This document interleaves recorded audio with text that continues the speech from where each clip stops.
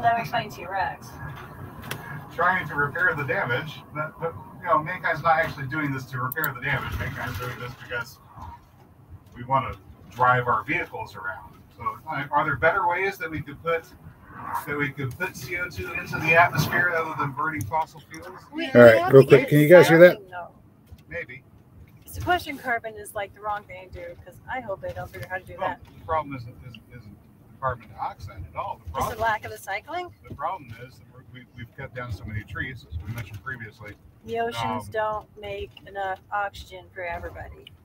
Just the fish. All the massive deforestation that occurred first in the Bronze Age, and then followed up with after the Industrial Age. Oh yeah, that's for sure. We haven't replenished those forests. They've been cut down, yes, but they've been replaced with monocultures of junk trees. Of trees that the logging industry thought they could maybe come back and harvest again for a profit.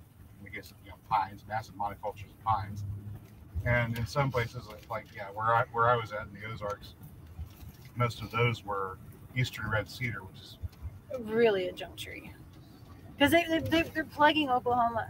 They plug western farm or like cattle. Cattle can't. They don't provide shade for cattle. Nothing can grow under them.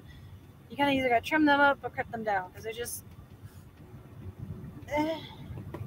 Right, they're not a totally bugs useless, don't eat them. They're not a totally useless tree in the environment, but an eastern red cedar is also not particularly good for the logging industry either. Or your cattle, or anything they else. spread like weeds, and they occupy all the layers. They occupy all the layers of the forest that you that's have all the way down to the ground cover there, which is my main gripe about this. It takes up every bit of space. Every rancher agrees. It takes up every bit of space that you could be growing. It's not edible. Else. It's not good fodder. Whatever. Hello, everybody. Your cow's not going to take a nap under that thing.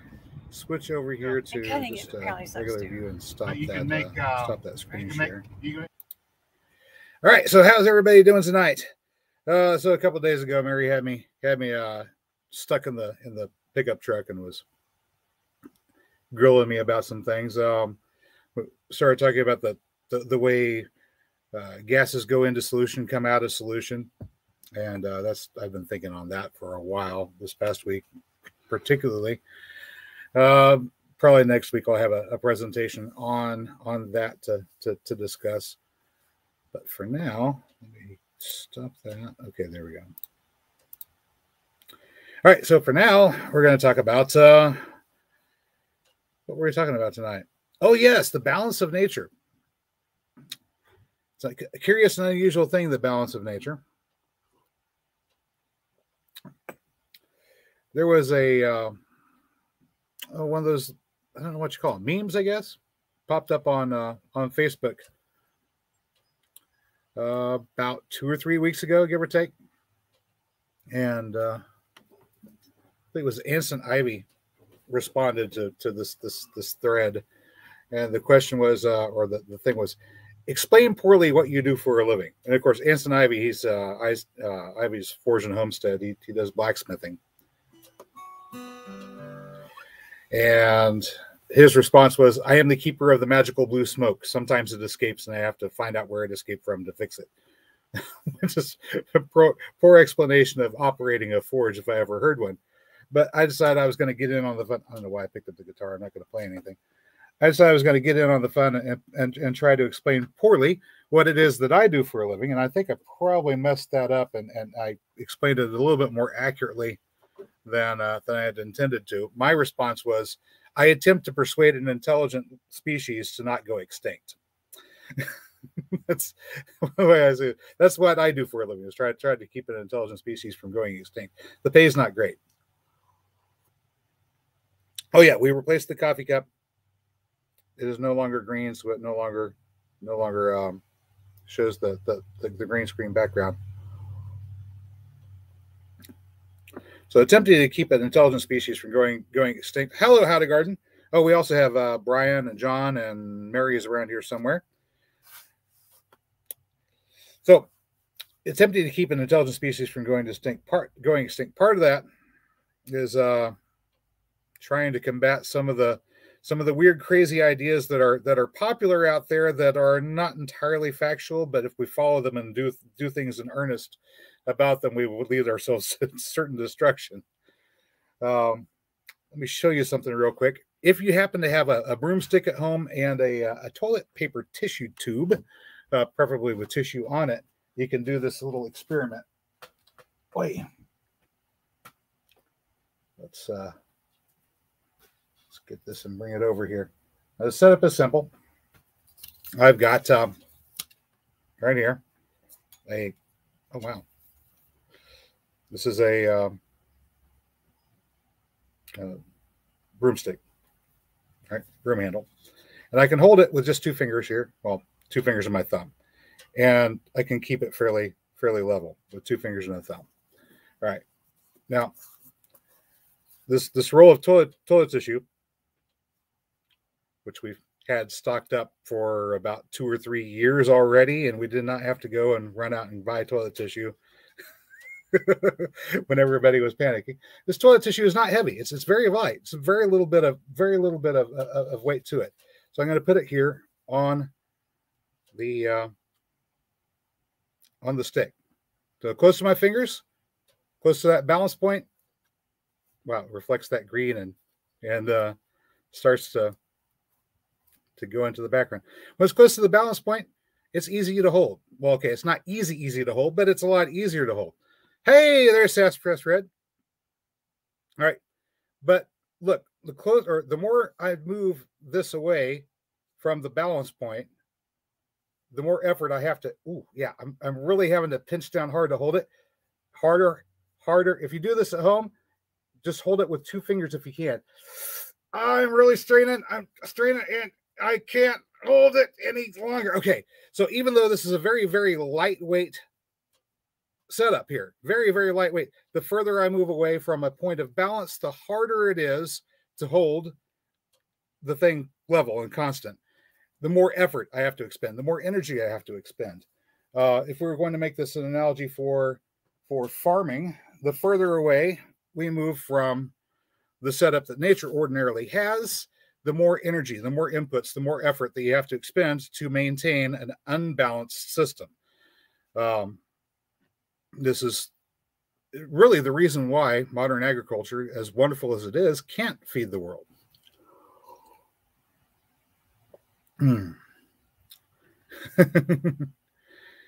Sasspress Red saying cedar isn't as good anymore as you think. Yeah, there are a couple of varieties of cedar that are good for medicinal purposes. The eastern red cedar isn't really one of them.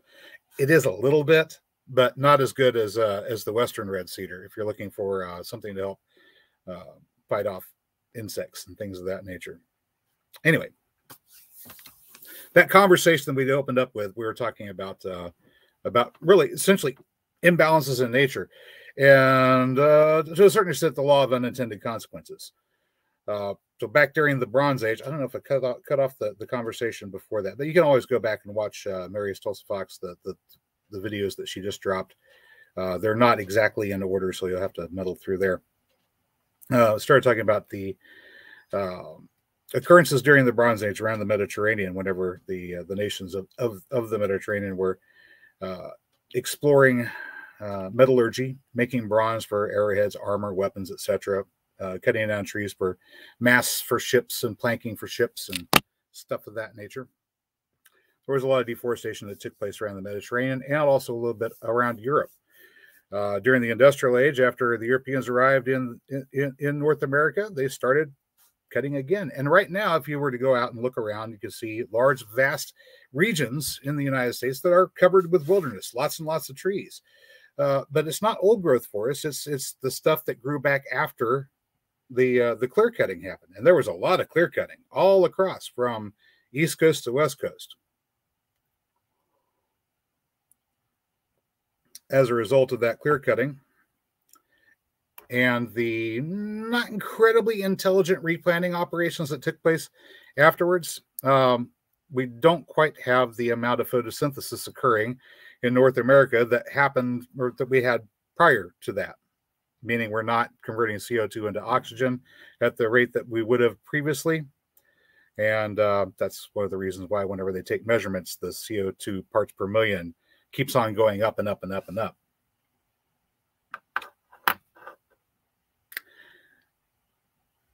Saspras Res, clear cut the Ozarks and you get what you have now. Lots of Eastern red cedar. The Phoenician took Native America's copper. Yeah, maybe. I don't know. It wound up over there for somehow. Whether it was the Phoenicians that did it or someone else, I don't know. But somehow it did wind up over there in North Africa and in Europe and in parts of Asia. So it was here, it wound up over there, and it did it during a time that we don't have any recorded history. So, yay. Vicky's saying, sleet outside, but snug as a bug in the rug, and you're stocked up for weeks. That's awesome. Yep. Okay, you're saying Arkansas PBS had an awesome document on the subject, Fire and Ice. Talking about the clear cutting of the Ozarks, or the possible Phoenicians getting their hands on the Great Lakes copper.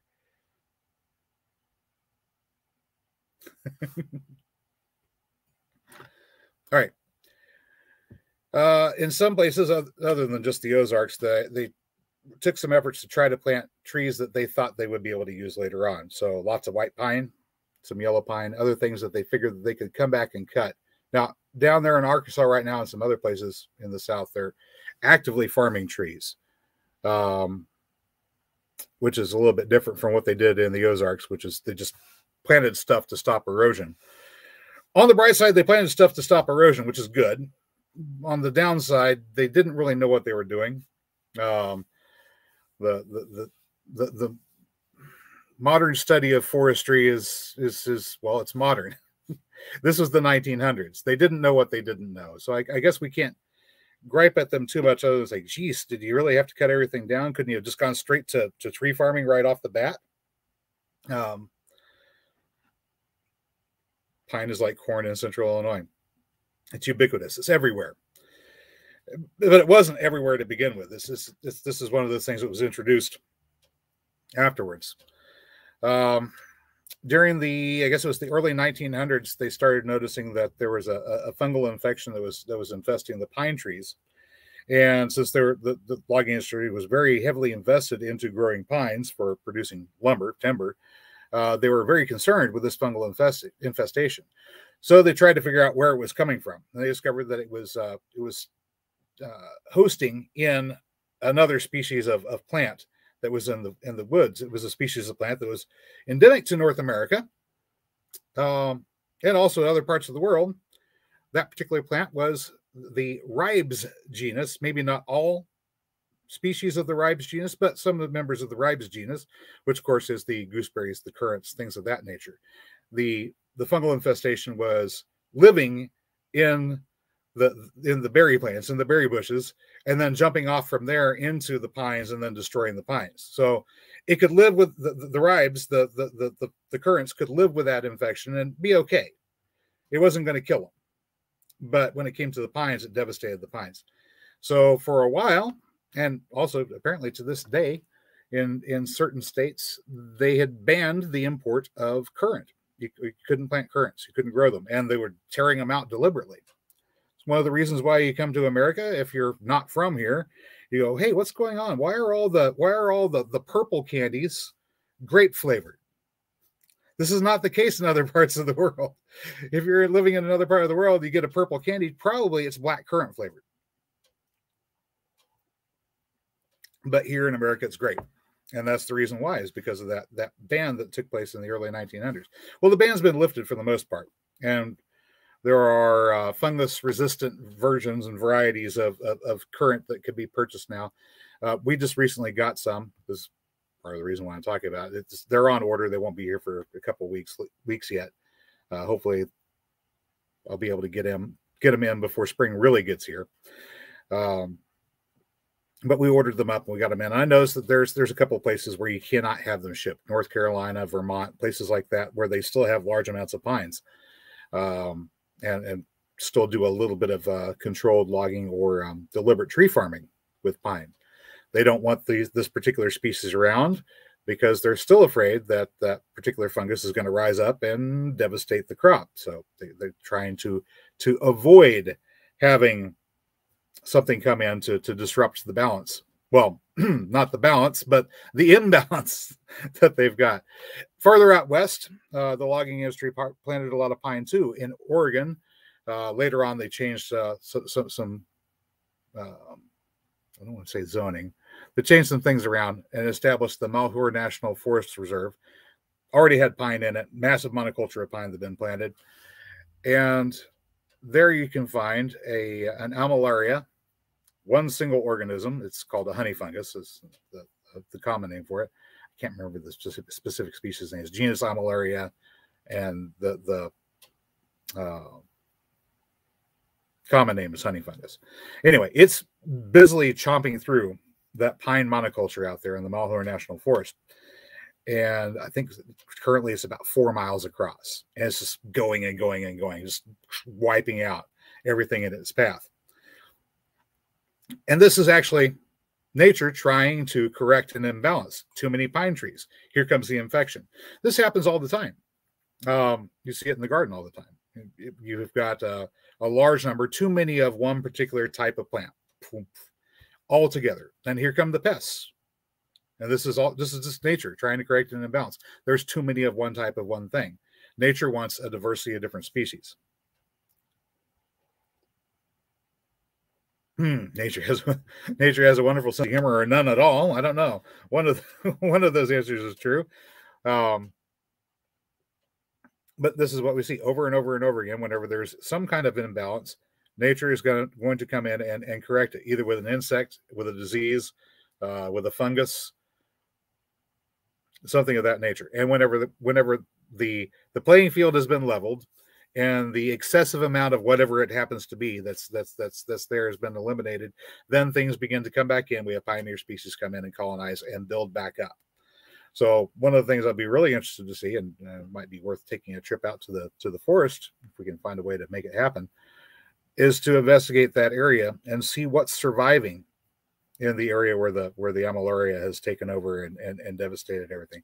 Because I can pretty much guarantee that there's going to be something that's moved in there, something is growing, and something that the Armillaria is not attacking.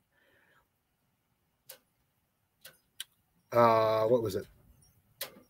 2 years ago? Was it 2 years or last year? Might have been last year. I get my years mixed up. Here at the homestead, here at the 1/3 acre, we did some mushroom beds with wood chips. And I put in both oyster mushroom spawn and I put in King Stropharia, the wine cap mushroom spawn, together in the same bed. The theory that I had was whatever the wine cap didn't eat, the oyster mushroom would eat. But as it turns out, they wound up competing with each other. The mycelium were competing with each other for space. And as a result, they consumed all the available resources between the two of them. And only the King Stropharia managed to do a couple small flushes, and that was it. After that, all the wood chips were converted into soil. Very nice soil. Good job, which is part of the reason why I wanted to do it.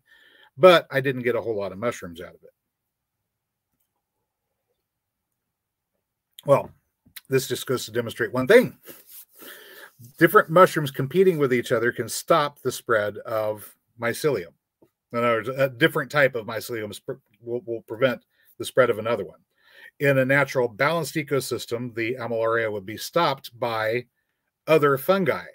The other fungi required a host species to live on other than just pine. And that's the reason why there wasn't that check to the spread of the Armillaria. The other species weren't present. It was an imbalance. Yay. Vicky's saying, I remember Dutch elm disease devastating Minnesota. Isn't that something?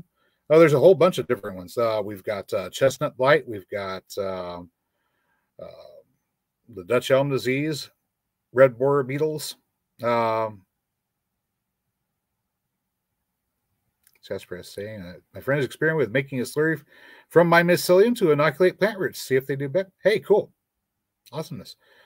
Citrus greening in Florida. all different kinds of nifty little things. And what do we wind up with the citrus screening in particular? What was going on down in Florida? Mono agriculture. In this case, they were growing a whole bunch of trees, citrus trees, oranges mainly. But you have similar problems with almond groves out there in California. Too much of the one thing, not enough of everything else, and as a result, nature kind of revolts a little bit. They didn't have enough natural pollinators out there in the far west to pollinate the almond trees, so they would have people bring in their beehives. They'd set up the beehives in the middle of the orchards.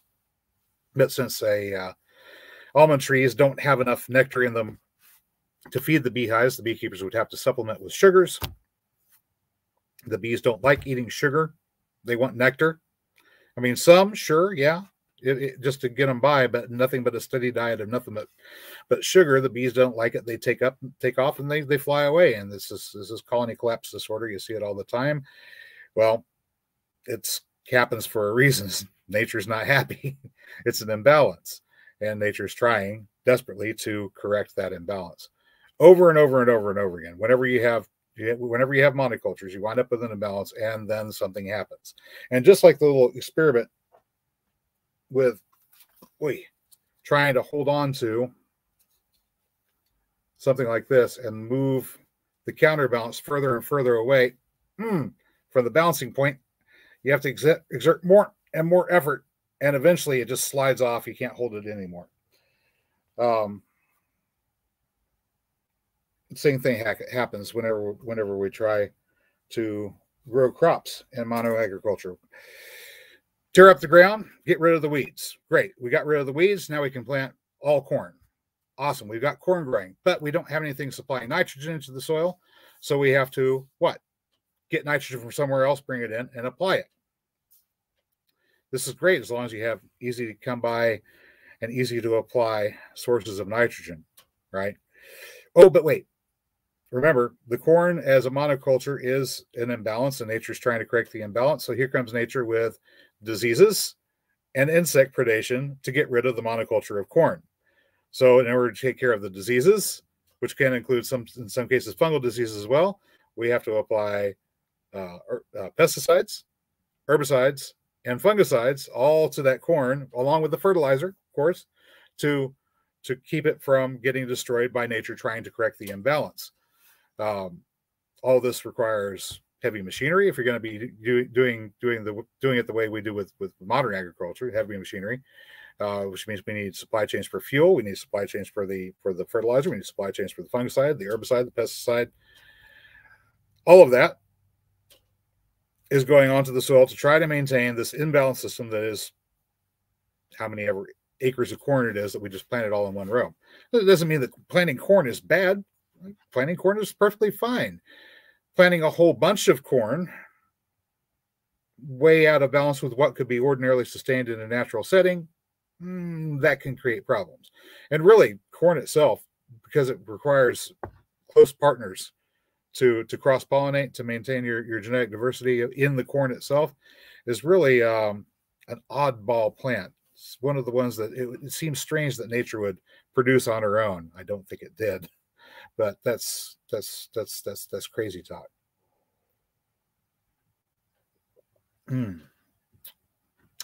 Sassafras Red is saying, is David the Good's books a good read for growers from outside of Florida? I would say yes. Okay, so Crazy Easy Florida Gardening and the stuff that he wrote specifically for growing in Florida is probably a better use for somebody that's growing in that particular zone or climate. But everything else is still applicable. So, for example, we have here Free Plants for Everyone, the Good Guide to Plant Propagation. This is a good book for everyone. It's numerous different examples of methods for propagation, including grafting, cloning, tip layering, air layering, growing from seed, and why you'd want to. All kinds of good stuff. So, yeah, I'd say that's a great book to have if you're interested in learning how to propagate things. At the very least, he dumbs it down to the point where if you've got little or no experience at all, you can feel confident in at least giving it a try. And I'd say if you're going to get to the point where you're going to give, say, starting things for cuttings a try, start with sweet potatoes. They're easy. Really, really easy. Sepp Holzer is brilliant. Yeah. John's saying corn normally grow in clumps or clusters. And incidentally, that's something that David was also doing, was instead of going with just a block of corn, he was planting several corn plants in a clump and then coming over and planting another clump and then coming over and planting another clump in different locations. And I think that probably would be a good way to do it as well, if you're going to be, growing some corn. Okay, so what did we figure out? Whenever we try to do something other than the natural balance, the thing that nature does on its own without our help or input, we wind up creating problems. And those problems have to be corrected with lots of extra effort, lots of extra labor, lots of extra inputs. It's inefficient, grossly inefficient. And let me see here. Corn's changed back in time. Maybe. I don't know. I do know that the kind of corn that we're growing out here is about as close as you can get to the original corn. Well, that was corn. There's broom corn, and there's what is it, the Teasonite, which is genetically related but not the same, I guess. The Big Horse Spotted is about the most genetically diverse corn I've ever seen. Garden saying I start a lot of fruit trees from cuttings. Very easy. Once you get the hang of it and you figure out what you're looking for, it gets easy. Whenever you're first starting and you're looking at it, it's like, okay, what do I do? Okay, I cut it. Where do I cut it? And then what do I do with it after that? All right. I'm starting to get a little bit warm. I'm going to take my little jacket off.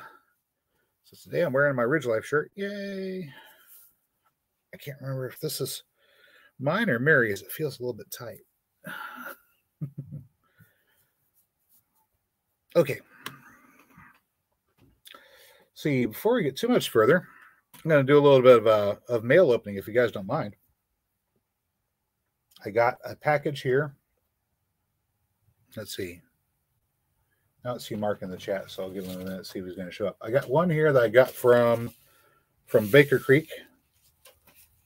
That's weird. It's yellow. The package is yellow, but it's green screen making it disappear. Let me check the sensitivity on my green screen real quick. Hang on. We're at 51. Let's try 50. See if that'll. Okay, that's better. It's not just disappearing. All right, here we go. Nope, it's still being weird. All right, so this is from Baker Creek Seeds.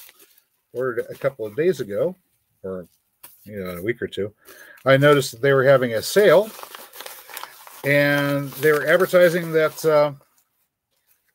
that the profits from the sale for a certain amount of time were going to go to relief aid for people in Afghanistan. And I thought, well, that would be a wonderful excuse for me to order something that they do grow in Afghanistan. So I got these. This is a Florist Pepperbox Poppy. I'm going to turn off the green screen real quick because you can't see the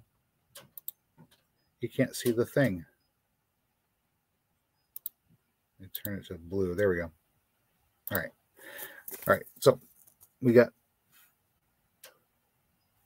There we go. Florist Pepperbox Poppies. So this is a bread seed poppy. That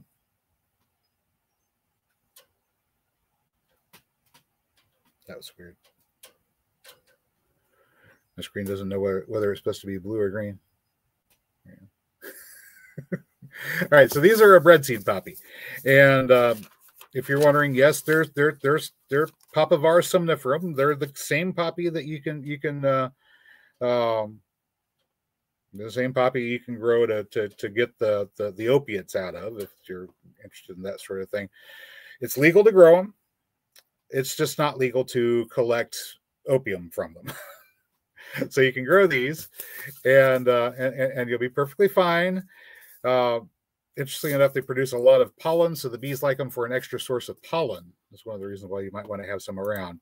Good for the bees. But there's another reason, which I've been investigating, and I'm going to be doing a lot more work with Papaver somniferum in the future in this particular area, because it turns out that if you're growing seeds to sprout for microgreens, poppy seeds are one of the most calorie dense that you can get. And just like any other seed that you can grow for microgreens, you grow the plant in your garden. For example, I grow a lot of amaranth. You grow the plant in the garden. Once you've got the plant grown, you collect the seeds. Now, the amaranth is going to give me about 1 pound of seeds per plant, which is a lot.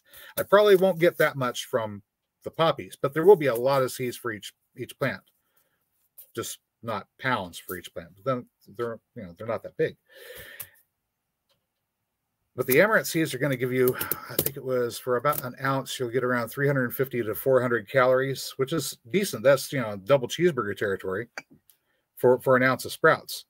1 ounce of these is around 600 to 700 calories. So 2 cheeseburgers or 2 double cheeseburgers, maybe 1.5. So if you're looking for calorie dense seeds for sprouting to grow microgreens or sprouts from, hey, guess what? Poppies. And if all else fails and you need a source of painkiller, they are Papaver somniferum. Just not legal to collect the opium from them at the moment. Who knows? Maybe one day that will change. But for the moment, you can still grow them. All right. So I got those. And I also got, a couple of days before that, we got this fellow, which is a red or swamp milkweed. I know we went out to Turkey Mountain, the wilderness area, and we collected some seeds for milkweed. And we've got some that's a purple color. This is going to be a red, so not exactly the same variety. But I also know that there was some of the regular old orange that I don't particularly care for and I don't want. I mean, they're okay. I mean, they're still milkweed. Good for the bees. Good for the Lepidoptera.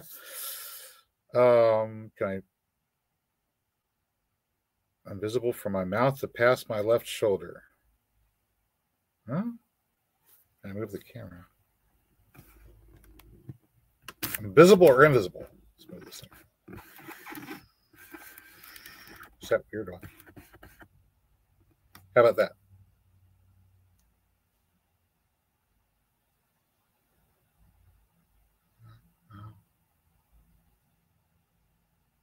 Okay. Anyway, so I collected the seeds for those poppies or not poppies, but the milkweed, and I don't know entirely whether or not I got just the purple ones or if I got the purple and the orange. So I'm going to be starting them all, and we'll see what we wind up with. This way, at least I know I have some of the red ones too.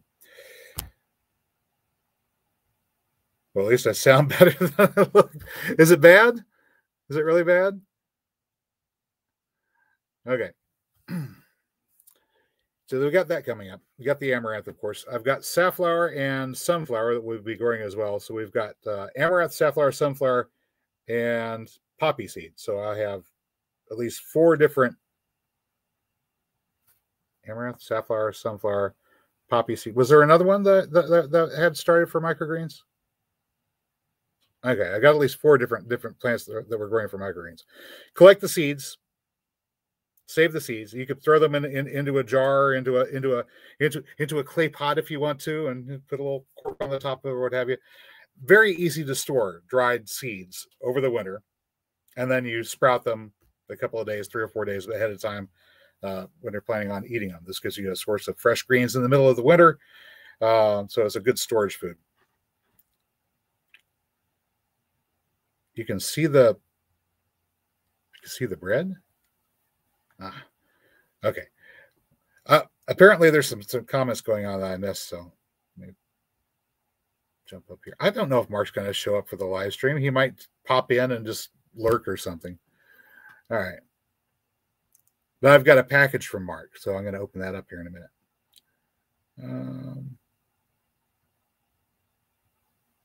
Okay.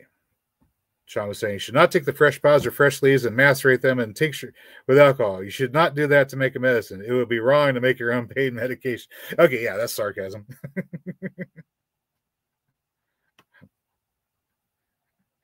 He says, I'm not being sarcastic. I just believe in big pharma. All right. All right. And create synergistic transformations. So I have 3 types of Asclepias here, all wild. That's awesome. That's awesome, awesome, awesome. Feed the butterflies, feed the bees, which is, part of it. We have milkweed for the bees, and also the poppy, the pollen is also for the bees. This is just, I can get something edible out of the poppy seeds later on. There might still be some trace amounts of the opioid alkaloid on the seeds my facial hair is being registered as green by the screen for some reason. That's weird. All right. Later, John. All right.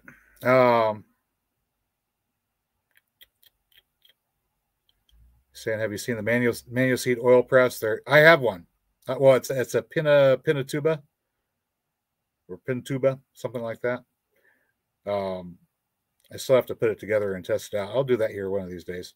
I think probably next fall, whenever I harvest our peanuts and our sunflowers and our safflowers, because we can also press all of those for oil. Okay, where was I?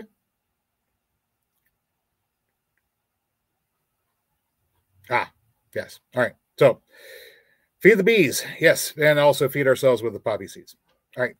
Mail from Mark is over here. Here we go. And I'll just keep it turned this way so you can't see his address. I think his address is actually on his page. So I'm going to open this up and see what's in here, by gum. There is another envelope. And okay, that's it. All right. Manual oil press is a family cottage business. Amen. I mean, there are people that are, in some little third world countries, much like the United States, but not here, that can feed their kids by pressing oil with the oil press, with the manual oil press. And you're going to have some means of having some oil to cook with, or oil to put in your oil lamp, or things like that. If things go really, really weird. I don't know why it was wrapped up in this paper. Is there anything else in here? No. Okay. It's mulch. It's free mulch, by golly. How to garden, get those kids to bed, darn it. All right, what do we have here? We have I don't know. There's a cornucopia of different things here. It says Sacred Wine Tobacco. Uh-oh. I don't think that's what's in here. Oh, boy. Mark just threw me a whole bunch of random seeds. Oh, no. Oh, no. Oh, no. Okay. I don't think there's anything in this.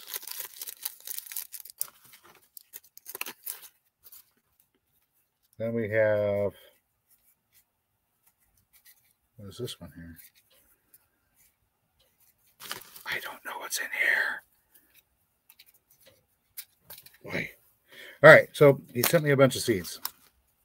This one's some kind of lavender, I'm going to guess. This one is, I don't know. I'm going to have to unwrap each and every one of these to find out what's in it. You have to pass the bill to find out what's in it. Yes, okay, so the oil press may be made in Holland, but we're talking about where it's being used. The one that I've got, that they're using it as a cottage industry in developing nations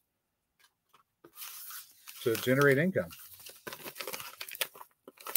which I thought was pretty cool. Okay. I don't know what's in this. Mark, what the heck did you send to me? Good Lord. Oh. Okay, more seeds, because we always need more seeds. Okay, these ones are actually labeled. Yay. All right, anything else in there? No, okay. Onion red Creole. Yay. We've got eggplant. Long Ping Tong. Mustard. Oh, thank you. I'm definitely gonna grow those. That's a southern giant curled mustard. Italian globe purple artichokes. I'll grow those too.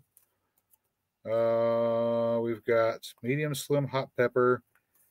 Can't grow them because I have to keep my pepper strains separated, and I just don't have enough space to isolate them unless I'm going to bag them. I've already got onions. We got some blue Scotch curled kale. Maybe, I don't know. I'm kind of thinking about seeing if I can get a hold of some Brassica olicifera, some perennial Brassica, tree colored. Maybe that and some Turkish rocket, so I can have basically a perennial mustard.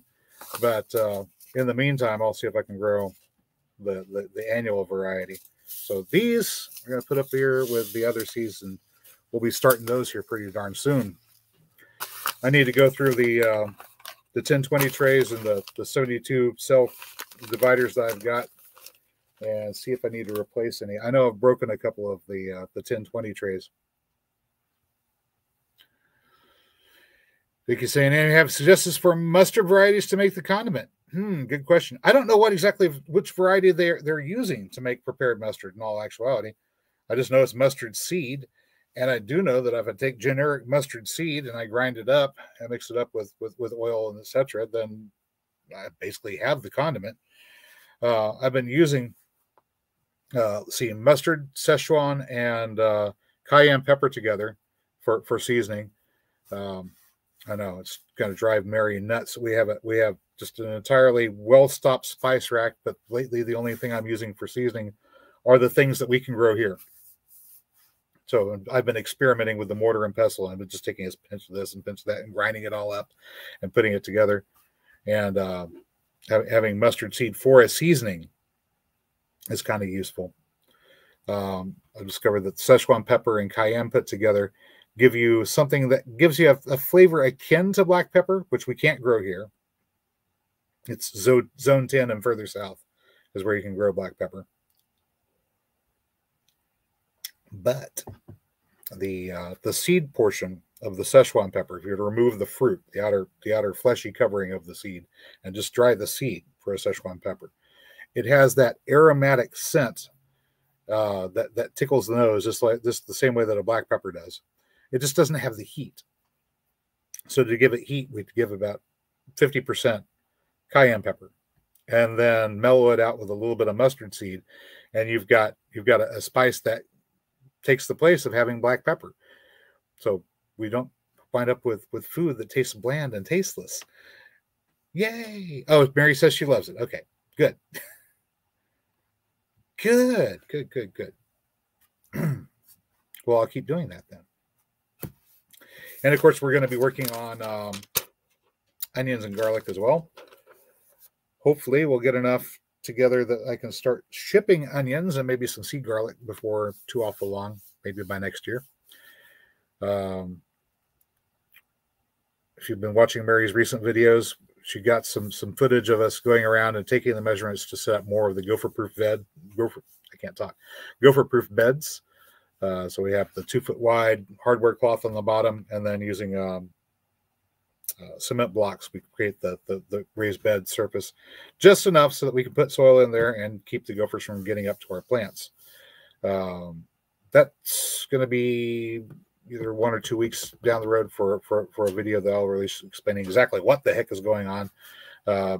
Short story is we're planting mulberry trees alongside those beds that we intend for growing alliums in the hopes that the mulberry will be able to capture sulfur, accumulate in the leaves, and then we can use the leaves as the mulch on those beds to put sulfur back into the soil to feed the alliums, to make sure they have lots of good allicin in them the chemical compound that gives the onions and the garlic their distinctive flavors and also medicinal quality too. Eventually, the roots of the mulberry should get down to the point where they're reaching the water table. And if you have a place where there's lots of sulfides in your water, in your well water, or the water that you can get by tapping a well, mulberry might, and I'm not guaranteeing it will, but it might help alleviate some of that sulfur by accumulating it, drawing it up, mining for sulfur. Maybe, possibly. That's the idea anyway. I haven't really noticed too much of a sulfur flavor from the water we can pump out of the ground here. But the water we can pump out of the ground here is probably better for watering your garden than drinking. If you're going to drink it, you have to filter it and then boil it, and then still I'd rather eat some fresh fruit or vegetables to get my water that way. Mary saying, so that's what garlic works with vampires and mosquitoes.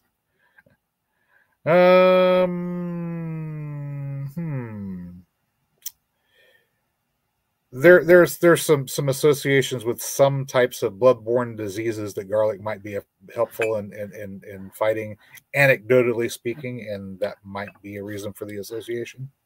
Maybe. Don't know. Can't really tell you one way or the other because I just don't know. All right, so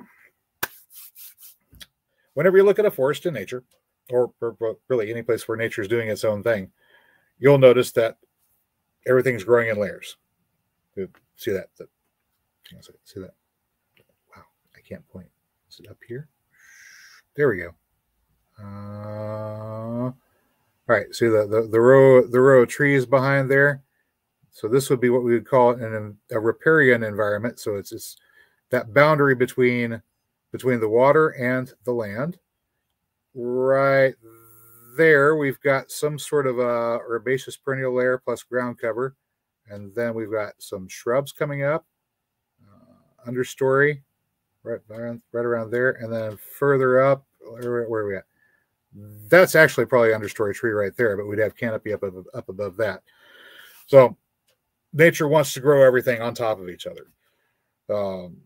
If there's any scrap of sunlight left, something else is going to be there to soak up that light, and it grows nice, thick, dense, especially closer to the edges. You might notice if you break through that outer boundary going into a forest, like if you're on the northern hemisphere, the southern facing side, eastern and western facing sides of an area where there's a stand of trees or forest, you'll have a lot of layers together right there at that spot. You'll have ground cover. You'll have herbaceous perennials. You'll have shrubs. You'll have understory. You might even have canopy. You'll have vines running all the way through it. You'll have every single possible inch covered. And then after you break through that and you get into deeper areas where it's just canopy covering up over everything, then everything thins out and you'll have maybe 1 or 2 layers in there, sometimes 3, but usually not the full deal.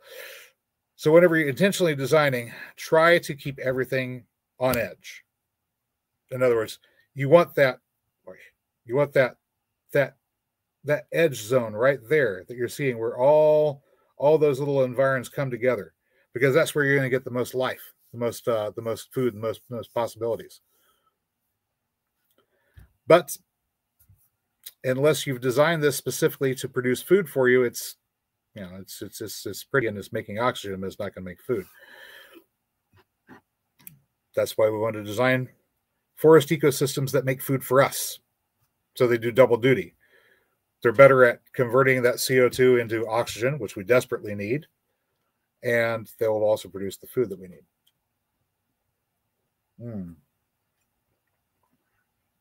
Vicky's saying, I get my fresh water from springs now. Rainwater is best for plants. Oh, just rub it in, why don't you, Vicky? All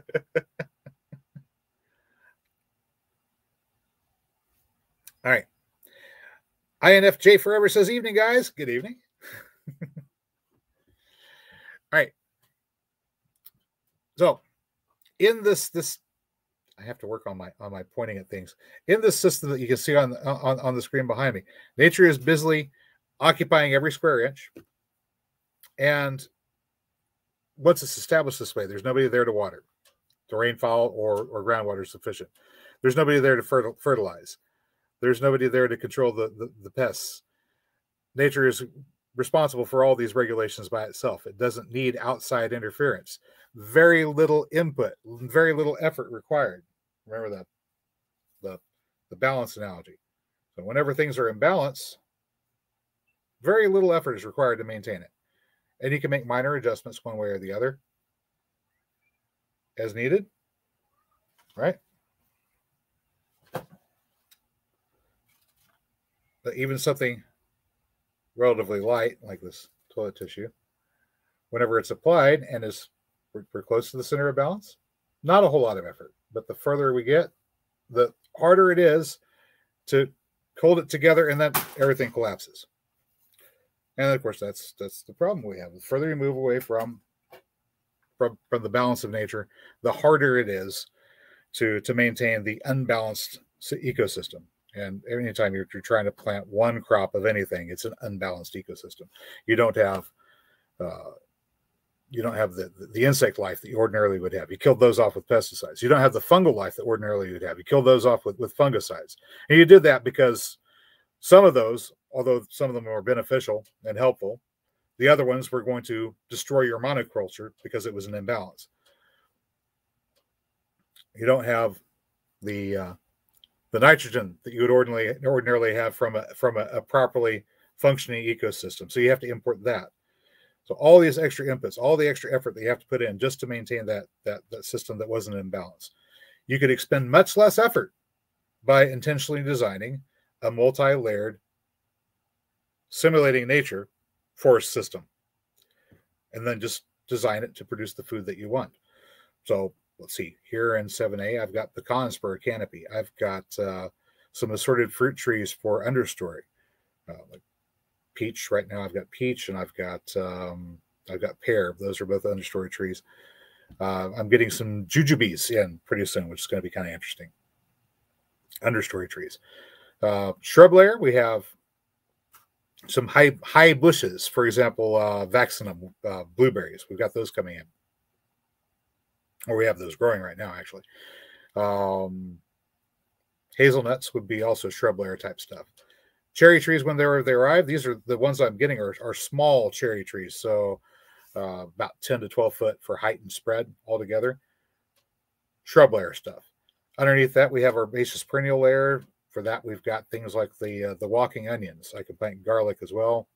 Some of the smaller woody shrubs, goji berry, currants. What else we have going on out there? A few other things. In any case, these are all perennials. Once established, they take care of themselves. I don't really have to do a lot with them other than just make sure that they're maintained, and all the habitat necessary is maintained for everything I need. The shrub layer gives us a spot for things like praying mantises to hunt from and to lay their eggs in.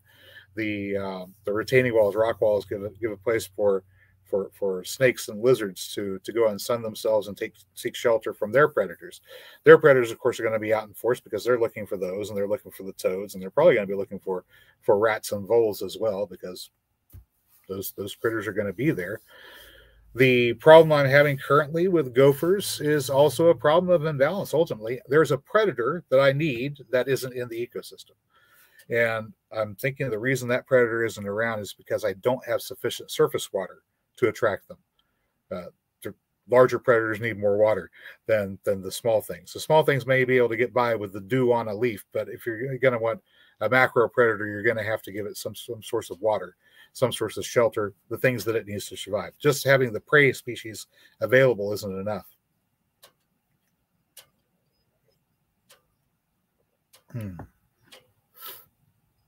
Vicky's saying the soil is stripped of nutrients repeated, and they are not replaced when crops are grown and shipped. This is true. Whenever you're growing annuals, you're taking more out of the soil than you're putting back into it. Perennials put back into the soil, annuals take it out. So it's okay to grow some annuals. I'm not saying that you shouldn't. But if you are going to be growing annuals, you have to find some way to get your inputs back into the soil. So the more perennials you can grow, the better off you are for just maintaining soil health. The less you have to tear the soil up, the less damage to the microbiome, the healthier soil is, the more life you have, the more life you have, the more diversity of life you have, the more productive the system is. And if you produce a productive system that also feeds you, then you're on your way to happiness, because you don't have to struggle quite so hard to get your daily bread. It's right there, ready and available for you. Harmony and balance. I remember seeing those in the dictionary once. Yeah. That's pretty much the talk. That's it. Mary's saying football would run off the cats. Yeah. Cats are a top predator. They're an apex predator. You can have one or two of them around, but you don't want to have a whole bunch of cats around, because a whole bunch of cats is exactly the same thing as having a whole bunch of corn or wheat or barley or squash. It's too much of one thing, an imbalance to nature. Something's going to have to happen to correct that balance. Same thing goes for animals as it does for plant species. You have too many deer, then nature's going to step in and do something about this imbalance. Take what happened here in America. It was already happened in Europe a long time ago. Settlers came, they settled the area, said, "Hey, this is a great spot. We want to live here. But there's an awful lot of wolves. There's an awful lot of mountain lions. There's an awful lot of bears, and we're going to have a hard time growing our chickens and our cattle and our pigs and our stuff like that with these predators around. Let's get rid of the mountain lions and the wolves and the foxes and every other predator you can think of. Well, whether you shoot them, trap them, get rid of them, drive them off, try to get rid of these predators, because we don't want them attacking our animals." Okay, that's fine. But once that happens, mankind is now stuck in the position of not having a predator that was necessary to maintain the natural balance. Starting to move that little slider further and further away from balance, further and further away. So we have to take over and start hunting the things that the deer, or the things that the mountain lion or the wolves would be hunting. So we're going to have to take out the deer. We're going to have to control the deer population. There's a big difference, though, between a human being hunting a deer with rules and regulations and hunting permits and hunting seasons, and a predator taking a prey animal whenever it's hungry. See, the predator is only going to take the prey animal to feed its hunger. That's all. It's the only reason it's going to do it. And it's going to pick the slow ones, the weak ones, the ones that are easier to take out. In other words, the ones that you need to have removed for the health of the herd, in the case of deer. Humans come in with a deer tag. Maybe they can get 2 or 3, maybe 4, even 5 deer per season. What are they going to look for? Let's see, a trophy. Good meat, good meat, good meat, good meat. Okay, they stock their freezer, but now how about culling the sick members of the herd? What hunter goes out there and says, "I'm going to deliberately go and hunt and shoot deer that I know I'm probably not going to eat because they're too sickly"? Anybody? No, you only got a couple of tags. You're not going to waste them, right? So as a result, even though we do have people taking over the place of the natural predator, they're not doing the same thing the natural predator would be doing, because the motivations are different. Is there a good solution to that? Well, I suppose we could maybe have some people designated to go out and hunt specifically for maintaining the health of wild animal populations. And for people doing that, the ordinary rules and restrictions about when you hunt and so on and so forth might not apply. I mean, personally, I don't really want to go out hunting during deer season. Bunch of idiots with guns just shooting at anything that moves doesn't sound like my kind of party. I don't want to be there. Mary's saying, yeah, those early people are thinking they can turn this into England. That's kind of interesting, because we did import, I have to say we, because I do have some English ancestors, and settler ancestors, original settler ancestors. Not all of them, but some of them. We did import, I believe it was the swallows. Was it swallows? Yeah, I think so. We imported the I think it was barn swallow from England, because we got over here, or the Europeans got over here and said, we're used to seeing these little swallows that we had back in the home country, and we don't see them. So they brought them over. They weren't going to fly over by themselves. Somebody had to bring them over. And now we have a lot of these small birds that don't really do anything for us, ecologically speaking. They're really more of a pest than anything, but they're everywhere. And that's importing a species. You guys hear that? Hey. Yeah, I hear you. Knock it off. That one's not Sergeant Crybaby. That's a wandering kitty cat wanting to hide out under the house. I don't mind if you go under there. Just keep it down. There's going to be a cat fight. I can tell. All right. What? Mary said something. Hang on a second. Oh, okay. Let me back up. Oh, yeah. All right. All right. So Mary's talking about wasting disease. Yeah. This is the problem. The natural predator is not there. Humans don't do the same thing that the natural predator does. So nature has to step in to correct this imbalance. There's too many deer. The predator's gone. There's too many deer. And now we have a disease, wasting disease. And you don't want to kill the deer for a trophy or for the fridge if it's obviously sick. So the rules for hunting make it to the point where you're not going to be shooting the sick deer. The problem continues. Yeah, kill them all, stupid people. Well, we don't, people didn't know what they didn't know. A lot of the things that we know now about ecology are things that we've figured out over the past 50, 60, 70 years, even last 100 years, maybe. So, they didn't know whenever they were planting trees to replace the clear cuts that they should plant a diversity of species. They were looking at something that, well, this is a weak wooded tree. I don't know what it's good for. I don't know why I should plant an alder, right? So whenever they came through, they might have gotten rid of alder trees, but they didn't replant them. Alder tree is a nitrogen fixer, and it's able to form mycorrhizal associations with several different families of mycorrhizal fungi. So it can connect the woody hardwood species with some of the fruit-bearing trees or some of the annual vegetables as well. So having an alder tree in the midst of a diverse landscape is kind of like a linchpin. It holds everything together and binds everything together, so they reinforce each other. But they wouldn't have known that. This is something that's only really very recently been discovered. A lot of this research only came about since the 1980s and since. Vicky's saying, I wonder if a shrew or two would deal with your gophers. Or maybe ferret. If I could get a wild ferret. Ferrets don't eat chickens. See, here's the problem. I know I want chickens in the future, but I don't want to introduce a predator that's going to kill off my chickens. So if I'm going to attract a predator, I want to attract a predator that I can work with. That's not going to devastate the other things that I want. No, I have to try to avoid having an imbalance with too many chickens as well, I guess. Mary's saying, I used to drive across the state of Oklahoma and only see jackrabbits out west. Oh, yeah, we were talking about this the other day. Now she sees white-tailed deer out west. Out west, it's not a lot of forest. White-tailed deer are more of a forest deer.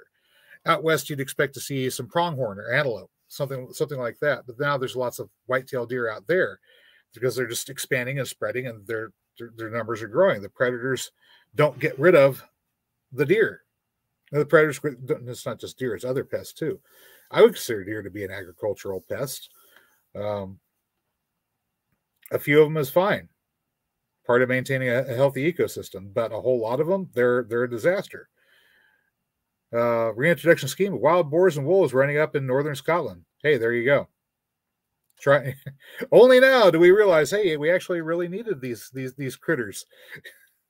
And maybe that means that we have to take extra precautions to protect our chickens and our pigs or our cattle.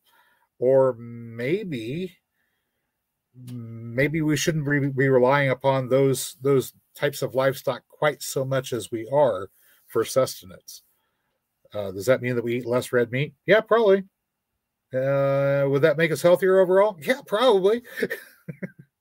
So maybe the cure is good for us too, or good for us too. Put the emphasis on the wrong syllable there. Vicky saying, if I hunted venison, I would prefer young, dumb, and tender. There you go. Oh, that explains what Mary said later on. Okay, got it. Create synergistic transformation is the same for trees. They harvest the straightest and tallest. Yeah, you want that lumber. You want the good lumber for making buildings out of, the good lumber for making furniture out of. You don't really want that weak and twisted wood so much. You leave that stuff. Well, if that's what's propagating, that's what you're going to get more of. Mary says, so many people have their animals so hopeless, they're useless otherwise. The selective breeding of animals, livestock in particular, creating strains that just can't survive on their own. That's also kind of a problem. If you're not around to take care of them, then you've got an animal suffering. That's just not right, fair to the animal. Not that I'm bleeding heart or anything, but still, cruelty is cruelty. John's saying, offer an incentive to take the weaker members of the herd. Yeah, if we're going to keep on having people imposing rules about what we can hunt, when we can hunt, where we can hunt, then maybe making it more attractive to take the weaker members of the herd might be a way to fix that problem with imbalance. We're not going to repeat what Mary just said, but you can read chat.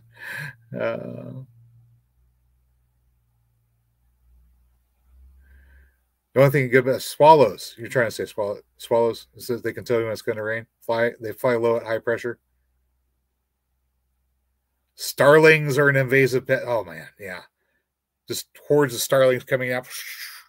But the only time I'm going to ever break out the BB gun and start shooting at birds is whenever the starlings are swarming.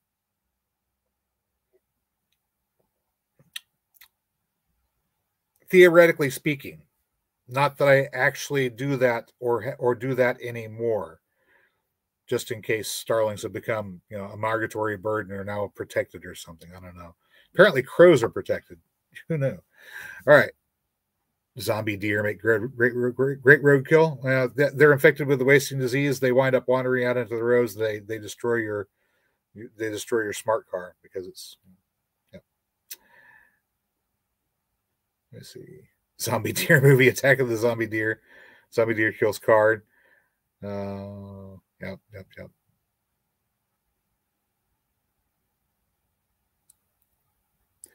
All right.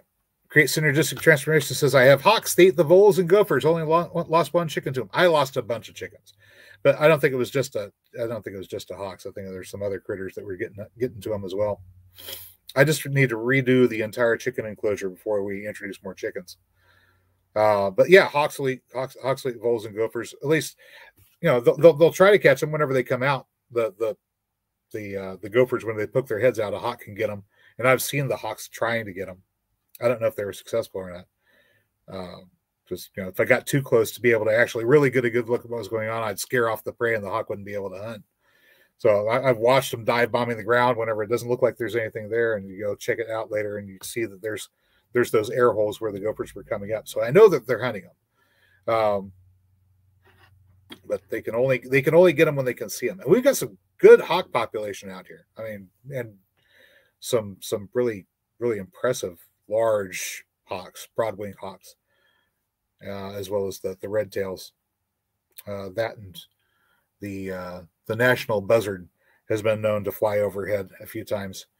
They like to go up to the dam and eat the fish. The national buzzard does, and they nest down by the river, and they might have some nests up to the north of us here too. But just a few days ago, there was one circling maybe about 50 to 75 yards, maybe 100 tops. I could make out his beak and see the orange circling overhead. The national buzzard. You see his huge 12-foot wingspan and his fan of white feathers on his tail, the white feathers on his head. Bald eagle, national buzzard.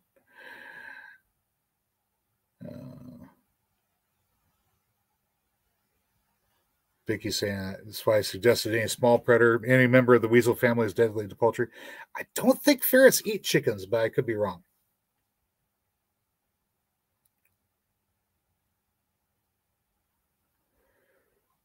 INFJ is saying, "Yep, we only have 4 canine teeth. We only need that.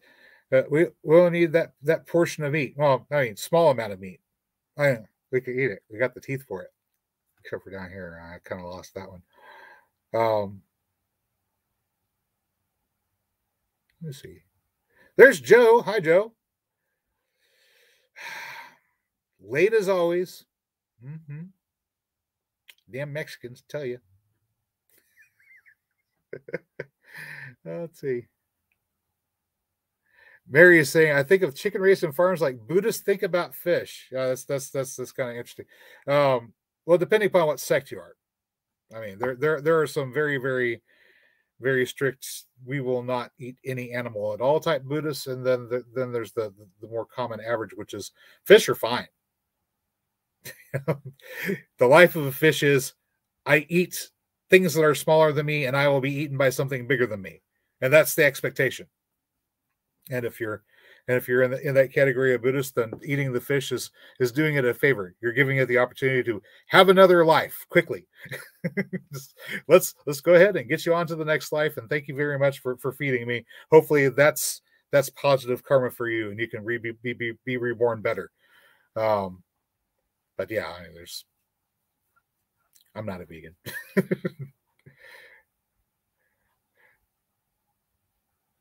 John saying, why can't we shoot the Canadian geese? Because they're protected by migratory bird treaties.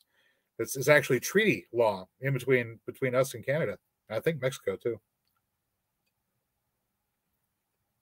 So we cannot interfere with them. We have to let them fly and not touch them. But I can guarantee you that if things fall apart, people are going to be eating some Canadian geese. Let's see. On about 1/3 of an acre, you can graze probably 3 geese, 2 or 3. If it's mostly grass, preferably have something better than just grass to feed them. Give them some forbs, some broadleaf, non-grassy plants, preferably something that can grow quick. But they'll eat just about everything. I've seen them gobble down sunflowers. I've seen them gobble down calabash, the birdhouse gourds. They'll eat those. They'll eat the seeds. They'll eat everything. Give them the opportunity to, and then they'll try to eat more if they can. Yeah, they poop everywhere, and the poo is not pleasant smelling. They foul water quickly, and Hamed Mosavi would like to be hidden from the channel if the moderator wouldn't mind so much. But neighbor has, I think, currently 5 geese on 1/3 of an acre. And it's too much. He's going to have to supplement their feed. They're not going to be able to get all the way through winter without being supplemented. So drop those numbers down, make it about 3. And then if you're doing mixed with only limited forage, 1 or 2 on 1/3 of an acre. So that would make 3 or 4 per acre with a mixed density arrangement. You could probably get away with more ducks than geese. Duck eggs are coming in smaller packages than goose eggs. A goose egg is about the equivalent to 4 chicken eggs. A duck egg is about a chicken egg's worth of egg. So probably be better off with ducks or chickens than geese if you want to get the eggs. Not that there's anything wrong with raising geese. You can do it. John says, they're mean. Yeah, depends upon which geese you get, too. I mean, all geese are kind of. It's the mentality. And they just happen to be bigger. Bird mind is different from mammal mind. In bird mind, if I charge at you and you turn and run away, that means you don't belong here, and I should charge at you. So the fact that you reacted defensively whenever they came at you told them that they should be coming at you. You're something that they can eat, or you're something that they need to drive away. But you're not supposed to be here. So they're gonna come after you. If instead of running away from a goose whenever it comes running up at you and attempts to bite at you, you reach out there and grab it by the neck and start thinking about how yummy and tasty the goose is, and then let it go, the goose will turn around and waddle its way off because it doesn't want to be eaten, and it, by your behavior, knows that you're not a prey species, and you're meaner than it is. Not as easy to do that with the big African geese. Those can kind of hurt when they nip at you. And he says, crows creep her out. Raccoons are the worst chicken predators here. Raccoons are nasty and clever too. They can figure out how to open doors. If they can figure out how to open doors and get to your birds don't have a chance. Well, unless you have enough space for them to escape. So once again, too many chickens and too small a space. Nature will try to correct that imbalance, and a raccoon is part of that. Let's see. Oh, yeah. Okay, so I've chat's caught up to where I was talking about the national buzzard.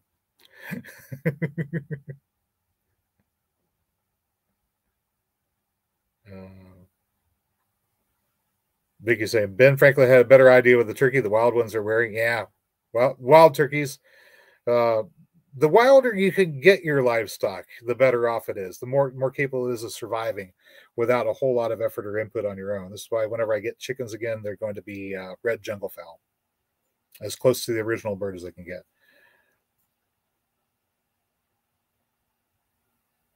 Let's see. Some people say plants are sentient too.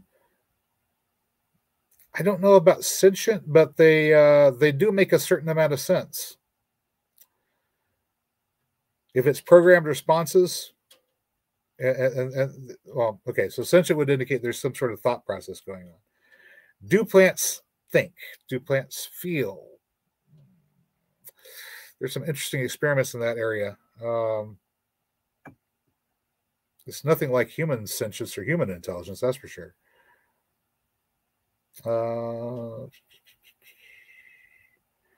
Mary saying ferrets might eat baby chickens. Okay, yeah, that's a good point. They might go after this. They might go after the babies.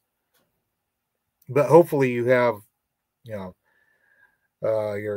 adult chickens are wild enough that they can defend their babies. So there's that.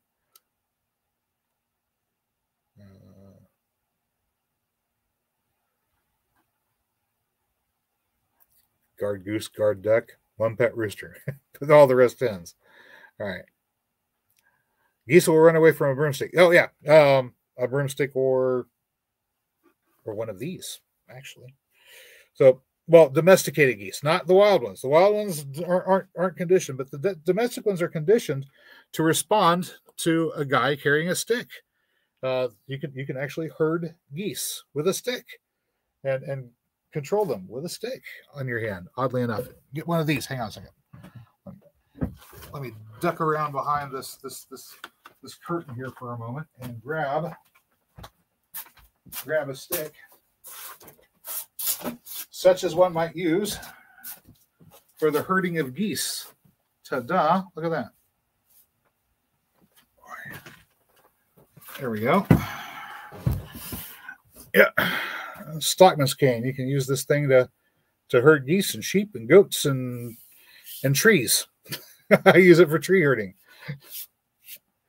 Reaching up and grabbing those branches and pulling them down so I don't have to get out the ladder is always kind of handy. Create synergistic transformation. Saying, you seen the homeless sheep guy? He's nomadic and tethers sheep to graze, and he milks them. Yeah, you can absolutely do that. Sheep. There are some species of sheep that are raised specifically for the quality of their milk. I know it may sound strange because we're not used to drinking sheep's milk here in the States, but it's a thing. And really, it makes a lot of sense. If you're going to have a limited number of animals that you can graze on the space that you have, trying to get as many functions out of the same animal as you possibly can makes sense to me. You raise sheep, you get milk out of them, so you can have milk, cheese, butter, wool to make clothing out of, hides, make your shoes out of them, jackets, stuff like that, and of course meat. So it's a multi-purpose animal. John Pumphrey's taking off. Take it easy, John. I am over an hour here. Raccoons are worse than cats with hands, Vicky says. Yeah.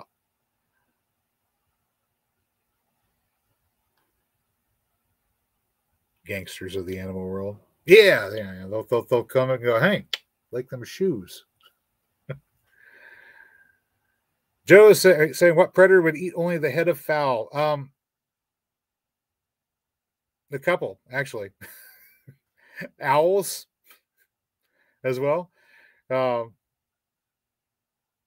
will do it. There's a few others that probably do it too. Just get the heads close enough that they can get a hold of them and bite the head right off. Now, weasels, if they get into a chicken coop or dovecote or other place where you're raising poultry or any sort of fowl, have a tendency to get a little bit kill crazy. They'll go nuts and kill everything in sight and only eat a little bit.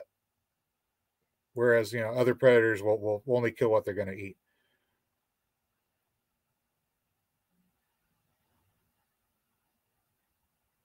INFJ says, love raccoons. They're so smart. I mean, they are. They're also they're also jerks, is what they are. Another carry rabies can be nasty, but still, like, I know they're cute, right? You really wish that you could just, like, go, hey, fist bump, how's it going, buddy? But you can't.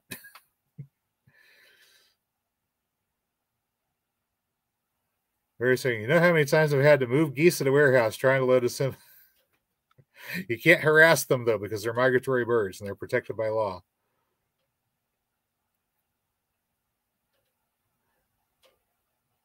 Oh, really? Mary said wild geese will respond to a stick, too. That's kind of cool.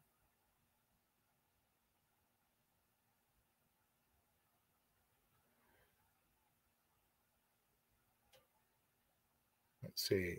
Brian said, hey, send them on over. I'm a modest guy. Thank you for the super chat, Brian. Greatly appreciate it. All righty, guys. Natural balance and imbalances that we create whenever we try to impose a monoculture. It might seem convenient, right? It might seem convenient that we have all these wonderful foods growing in one spot, but then nature says, hey, this isn't the way we do things, and nature steps in and tries to correct that balance. And we have to exert more and more effort to maintain the imbalance. Anywho, that's the talk, guys. Thank you very much for joining us tonight. I'm going to go ahead and get off of here and refill my coffee cup and start working on next week's program, which is going to be if you're watching Mary's little videos that she's putting up. I'm doing a little bit of talking and thinking through some of the things that I want to say and how I want to put things. We're going to be dealing with some sensitive stuff this next week for a live stream, going back to climate, atmosphere, and a very, very, very important thing that we should be doing. I know a lot of people are worried about climate change and wanting governments to step in and do something and enforce rules and make those evil polluting companies pay, and waiting for someone else to do something. And even though I believe that the view that the carbon dioxide in the atmosphere being produced by man is actually not a bad thing, and I'll explain why whenever we get around to that. There are some people that believe that. There is something that even if you're of that mindset, there is something you can do about it. The power is definitely in your hands. You can always plant more trees and shrubs and vines and herbaceous perennials and understory trees and ground covers, and increase biodiversity, capture more sunlight through photosynthesis, convert that carbon dioxide back into oxygen, and help us all breathe easier. And that's something that everybody can do. You don't have to wait around for some external savior to come along and do it for you. Anybody can plant a tree. So, stop mowing. If the HOA will let you get away with it. So thank you very much for joining us tonight. I hope you're with us next week whenever we get into that rather sticky topic, and hopefully we don't get shut down or upset too many people by telling the truth about some of these things. There is a great possibility that, yes, mankind is causing the climate to change. At the same time, that change is not necessarily a bad thing, because the climate did change in the past to what we have now, and there was in the course of getting from what we had in the past to the current day, we lost a lot of biodiversity. So creating an environment where we can get some of that back, I don't see that that's a bad thing. There are some things that we need to do along the way to make it happen. But we'll get into that more next week. Anyway, I hope you found the video informative or at least entertaining. If you did, well, you know what to do. Guys, I will catch you next time.